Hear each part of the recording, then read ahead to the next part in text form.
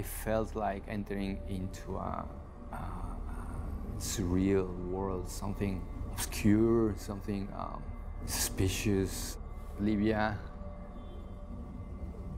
was very difficult to work on.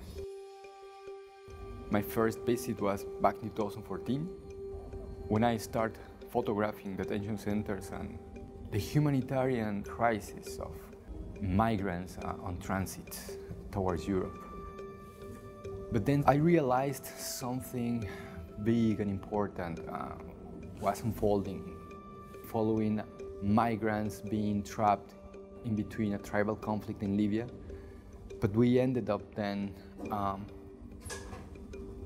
documenting human trafficking and slavery, which was shocking for all of us. When migrants, for instance, are taken into detention centers, the militias ask for ransom to release them because they don't have money to pay the ransom. Then they end up working for free, so they became slaves. For such a sensitive topic, access is the most difficult thing to all places, to all characters.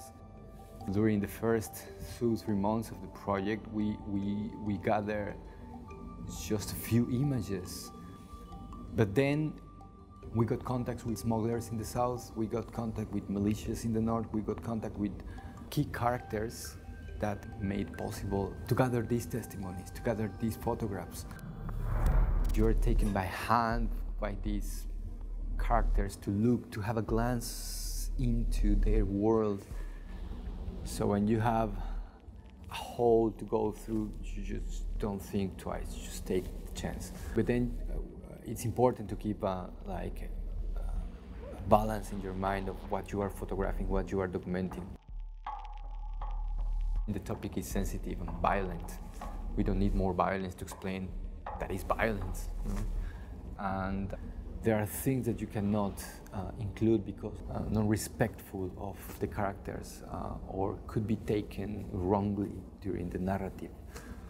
But when I got the last picture of the project, when she got undressed, she wanted to show me a scar on her belly.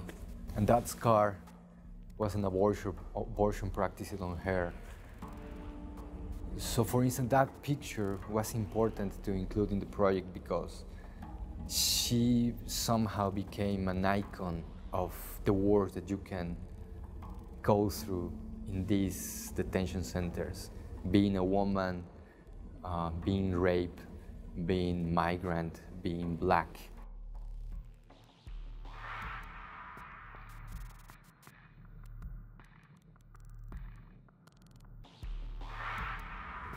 I would have liked to go back again and again, over and over, to get more images, especially the ones from the sea. Nobody knows, nobody has a clue about what happens in the sea. A powerful armed militias control the sea. The sea is the black hole of Libya.